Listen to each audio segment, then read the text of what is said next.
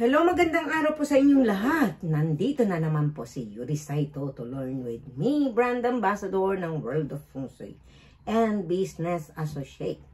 Ano ngayon ang ating pag-aaralan? Kung ano ang maidudulot ng mga puno sa ating buhay according to Feng Shui rules. Okay? Kailangan marunong tayong mamili ng mga puno for good Feng Shui. A tree is a great Feng Shui friend and tool. Okay? These are one of nature's ways of protecting us as they grow. Diba? Yan, tandaan ninyo yan. Kailangan alamin ninyo. And their leaves absorb atmospheric poison that could be harmful to us. So, but most of all, trees, when used properly, can bring a great deal of good fortune or good luck to any home as long as they are planted according to good Feng Shui guidelines and are well taken care of. So, here are a few points to remember about trees in your garden and around the home. Una, trees can provide a protective barrier between a busy main road, pwede yan, okay, and your home. If you live on busy thoroughfare, consider planting trees to block the traffic noise, ayan, and activity. Pangalawa, planting some trees behind your home not only blocks out poison arrows, maganda rin yan, but gives you home support. Bali, yun ang magiging tortoise mo, yung back mo. So, kung naglagay ka ng trees or elevated yung land mo, nandito ka, tapos elevated yung anong tawag dito, yung likod mo na mas mataas yung likod ng parang yun landscape ng inyong likod, that is also a support, okay? Note that it is best if your trees are grown some way back from your house. Kailangan sa likod. Ngayon, when trees are planted lining both sides of the main entrance, okay, it ensures that precious energy can enter your house. Dito, both sides, okay, sa main door. Diyan, dito. Ngayon, if your house is right beside a hill on one side, dito mas mataas o kaya diyan mas mataas. Planting a tree will shield it from harm. Totoo yun. Okay. Now, wherever you decide to plant, kahit saan, the trees around your home, don't plant them too near the actual house of their immense growth energy will overwhelm it. Ngayon, never plant a tree directly in front of your main door. Kasi nga, dyan nga yung, nandyan nga yung pera eh. Lahat ng entrance, yan ang nandyan ang pera. Kasi yan ang entrance mo. Diyan manggagaling ang pera. Diyan magpapasbay ang pera. I mean, dahil yan ang mouth ng bahay. So, take care of the never plant a tree direct in front of your main door as auspicious chi energy cannot enter. So, wherever you decide to plant the trees around your home, don't plant them too near your house or their immense growth energy will overwhelm it. Yan yung sinabi ko kanina. So ngayon, the back and east side are best for tree growth. Bakit? Ang east is wood energy yan. That is a wood energy. So ngayon,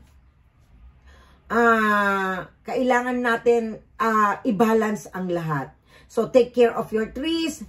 Prune them regularly. Kailangan alagaan nyo yan. So that their growth is controlled and they maintain a beautiful appearance. So choose varieties that appeal to you, but make sure the varieties and plantings are in balance.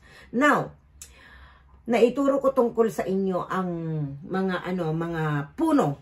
Punta tayo kay Goddess Tara. Sino si Goddess Tara? Goddess Tara is a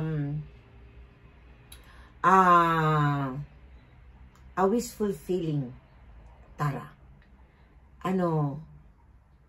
Pag ka sa kanya, if you chant her mantra, Om Tare Tutare Ture Soha, in one mala beads, ibig sabihin, yung mga wishes mo will be granted. Kailangan talaga, anong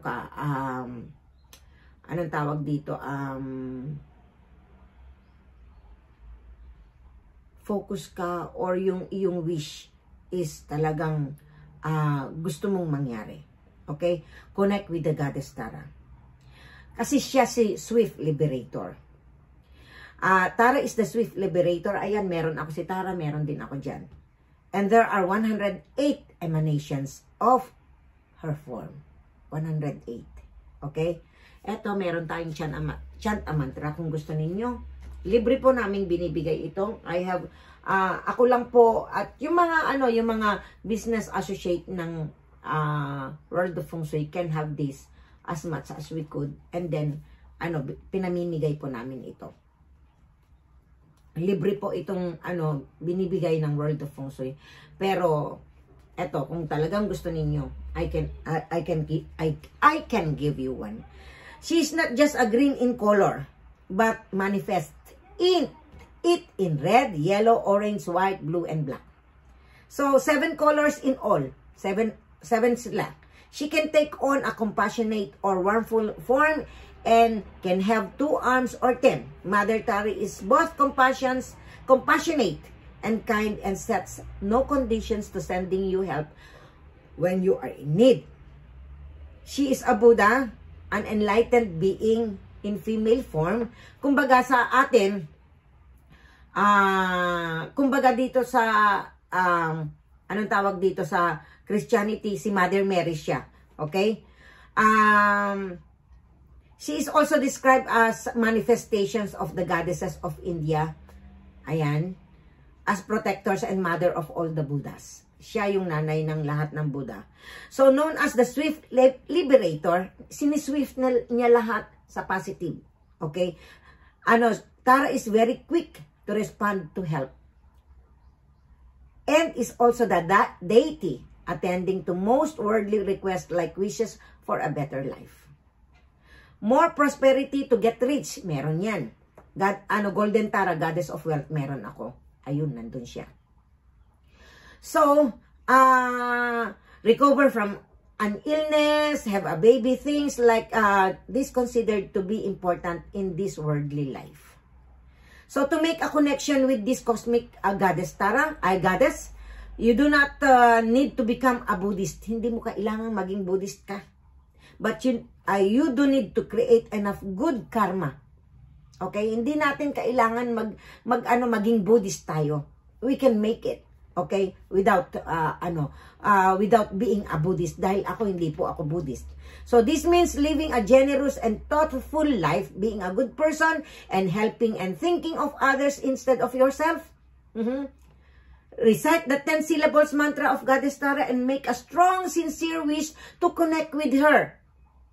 Ask her for help to find a way to learn more about the cosmic realms and for help in deepening your own spirituality and connection with her.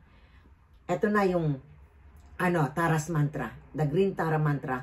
Om Tare Tut Tare Ture Soha. Om Tare Tut Tare Ture Soha. Om Tare Tut Tare Ture Soha. Om Tare Tut Tare Ture Soha. Om Tare Tut Tare Ture Soha. Kahit naliligo kayo, kahit naglalakad kayo, pwede ninyong i-chant yan. Okay? Tapos yung gusto ninyong mangyari sa buhay ninyo, i-wish ninyo. Because Goddess Tara, nasubukan ko po siya. Tara has helped many people. Me too. Lahat. There is no need to tell anyone about your relationship with Tara if you prefer to keep it a secret. Once you make the connection, and even if it is only in your heart, she will begin to guide you.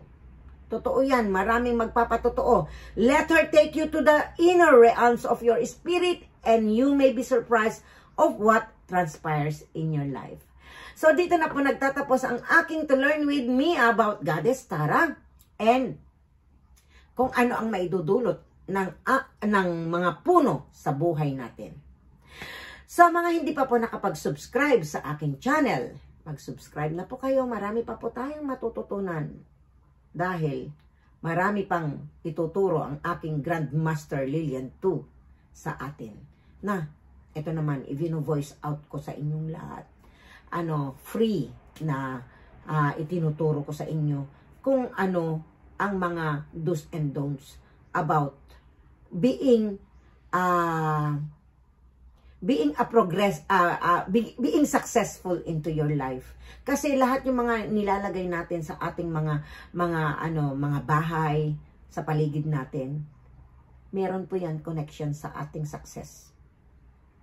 Nagpapasalamat ako dahil marami akong natutunan tungkol sa feng shui. Feng shui is not about religion, ha? Dapat tandaan niyo yan. Feng Shui is not about religion. Feng Shui is about energy.